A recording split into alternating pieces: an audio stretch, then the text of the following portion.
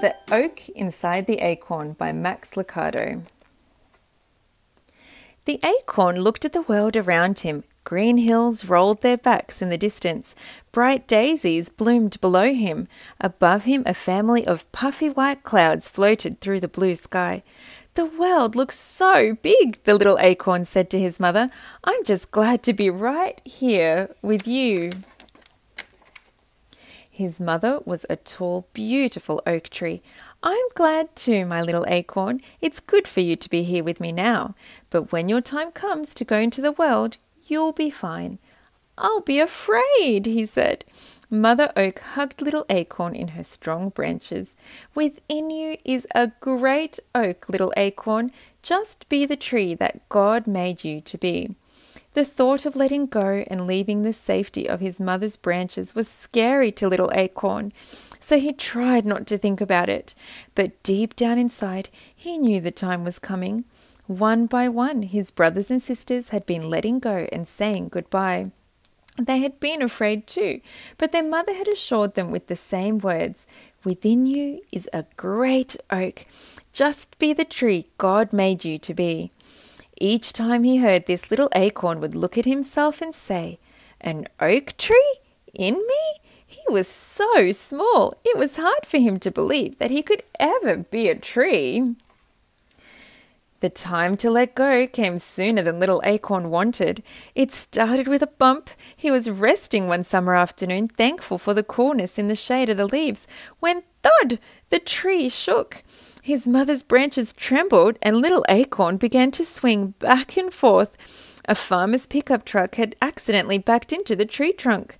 Little acorn had swung before, stirred by the wind, bumped by climbing kids, and each time he'd always held on. But not this time. He tried. He pressed his thin stem into the branch as hard as he could. It didn't work.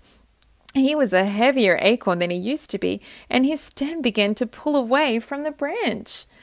"Uh-oh, Mum!" "It's okay, little acorn," Mother Oak assured him. "You can't hang on forever. It's time. You've got to let go." Down he fell, flipping over and over, softly slipping through the leaves, until he bounced on something hard.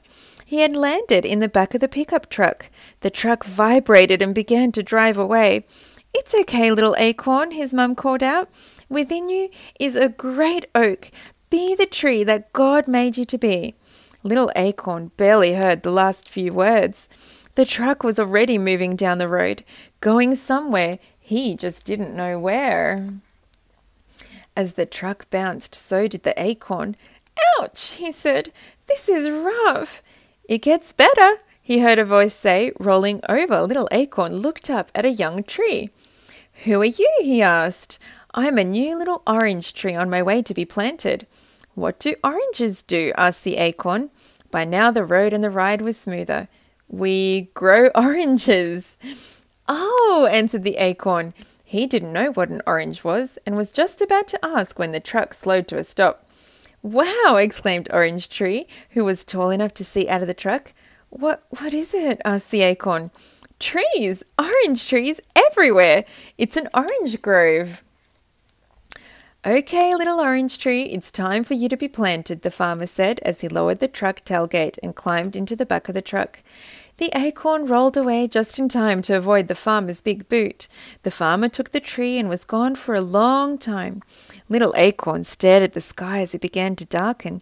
He missed his mother oak and her strong branches. This would be his first night away from her.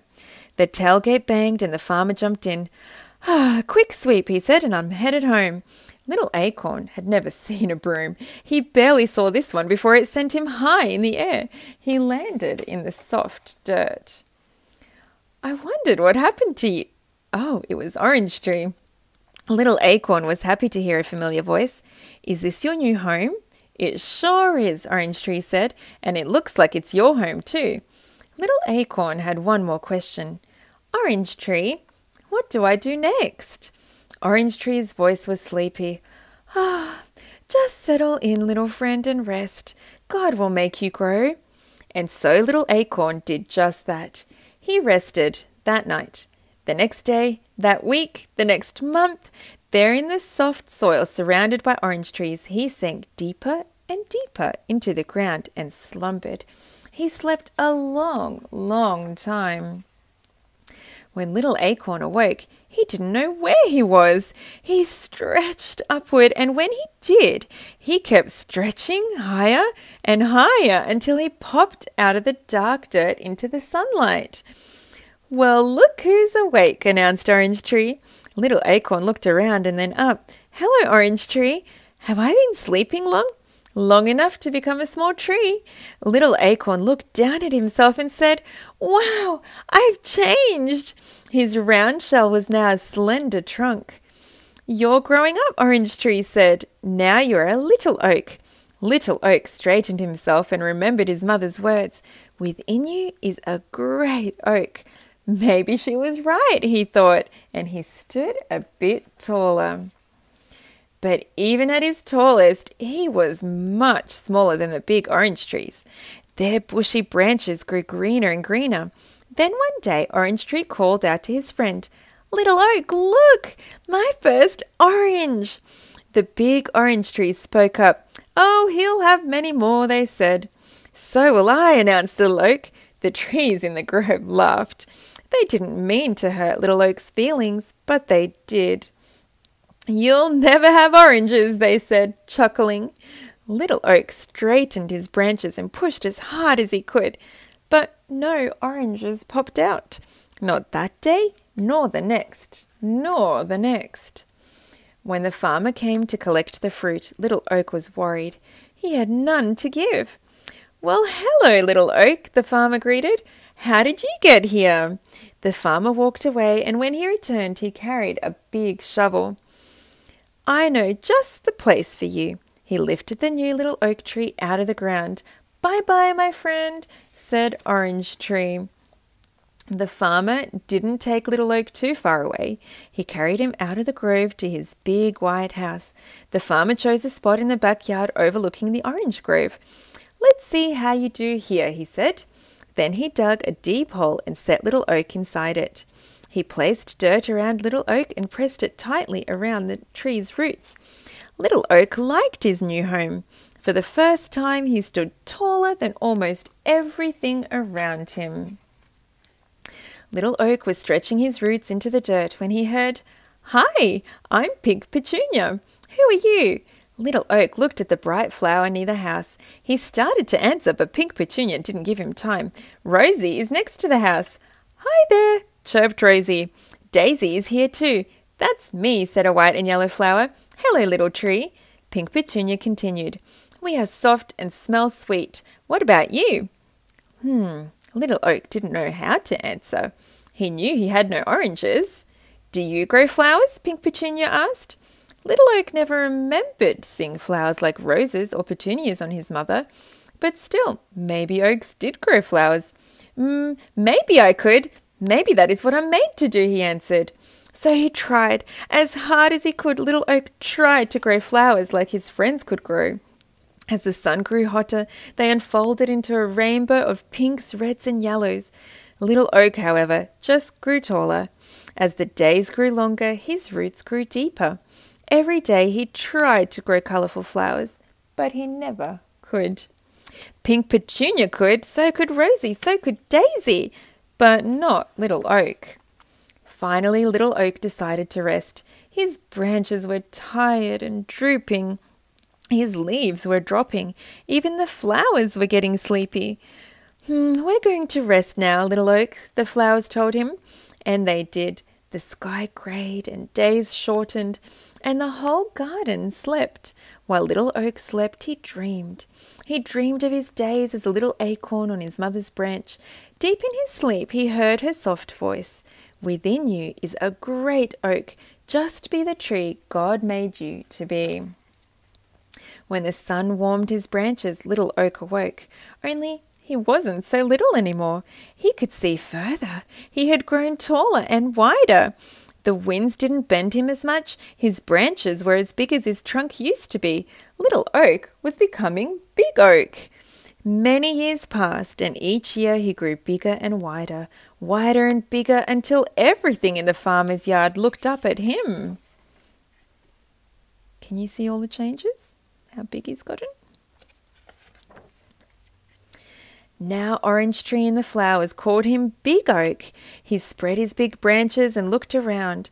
Orange Tree was taller too, but not as tall as Big Oak. Big Oak was taller than all his friends. They were wide, but not as wide as Big Oak. He was the tallest. He was the widest, but he still wondered, what was he supposed to do? He couldn't grow oranges or flowers. He just grew bigger, and he didn't know why. Big Oak was just awakening from a long winter's nap, his leaves tiny buds, when a young farmer brought 2 ropes and tied them to one of his strong branches. Close by, a little girl watched. Rosie Rose was puzzled. "What's it for, Big Oak?" she asked. "I don't know," Big Oak answered, but he soon found out. "Can I do it, Daddy? Can I swing?" "Go ahead," urged the man, and the little girl with bright blue eyes and hair the colour of daisies flowers sat in the swing. Big Oak felt the tug, but barely. He was strong and the little girl was small. With her daddy's help she swung forward, not too far, but further the next day and further the next. By the time the sun was hot and the flowers were plenty, she could swing along, kicking her feet higher and higher until she could see the roof of her house. Then back she would swing, back until she seemed to look straight at the ground. Big Oak loved the sound of the little girl's laughter, her footsteps running towards him, her squeals of delight as she swung higher and higher into the sky.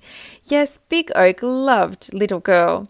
When she swung, he stood strong. When her daddy built her a tree house in the Big Oak's branches, Big Oak gladly held it. When Little Girl stretched out on the grass to watch the clouds float, Big Oak shaded her. She played in his branches, climbed his trunk, rested in his shadow, and together they grew. Each year, both grew taller. Each year, both grew stronger. When grey skies brought cold days, Big Oak slept and the swing hung silent and the playhouse stayed empty. When blue skies brought warm days, they laughed and played. Little Girl talked and he listened, and at last Big Oak knew that he had become the tree God made him to be. One day, Little Girl came to Big Oak with a little boy, though neither was too little. They sat on his branches and talked. Big Oak held them both, and when they carved their names on his trunk, he didn't mind. Little boy pushed the swing, Little Girl laughed, and Big Oak protected them from the sudden rain. In time, Little Girl didn't swing so much anymore. When she climbed into the treehouse, she sat more and played less. Little Girl was becoming Big Girl. Big Girl now stood as tall as Big Oak's lowest branch. One day, Rosie Rose said to Big Oak, "She's growing up, Big Oak. She'll soon be leaving us." Big Oak didn't answer, but he understood. Big Girl spent many blue sky days sitting on the ground, leaning back against Big Oak's trunk and watching the clouds drift by. Big Oak knew Big Girl had a big question on her mind because she said things like, "I don't know what I'm supposed to be, and it's hard to let go, and how can I know who I am?" Big Oak wanted to talk to Big Girl. He knew just what to say. He would say, "Within you is a great girl. Just be the person God made you to be." "Orange trees grow oranges," he would say. "Flower plants grow flowers. And oaks? Oaks grow tall enough for swings and strong enough for swinging and big enough to hold little girls until they become big girls."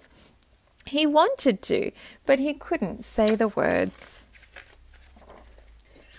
One day, Big Girl was so sad. The little girl that used to giggle in Big Oak's shade just sat, silent tears flowing down her cheeks. "It's hard to let go," she said. Big Oak was listening, and he had an idea. He looked down his branch at a little acorn. "I have a special job for you," Big Oak said. The next time the wind blew his branches, Big Oak let this branch shake more than the others. The little acorn popped loose and landed in the Big Girl's lap. Big Girl picked it up and started to toss it away, but stopped. She held the little acorn in her hand and stared at it. She turned and looked up at Big Oak. "Were you ever this small?" Answering her own question, she continued, "Of course you were. You grew into a great oak from a little acorn. All you did was become what God made you to be." She looked again at the acorn, then back at the tree. Her eyes brightened. Do you suppose that's what God wants me to do? Big Oak wanted to shout, yes, but he didn't have to. Big Girl stood and announced, of course he does. Now it's time for me to let go and become the person God made me to be. Big Girl smiled, placed the acorn in her pocket, and began walking away. But after a few steps, she stopped and turned. She looked at the swing, the tree house. She looked at Big Oak. She walked over to him and placed a hand on his trunk.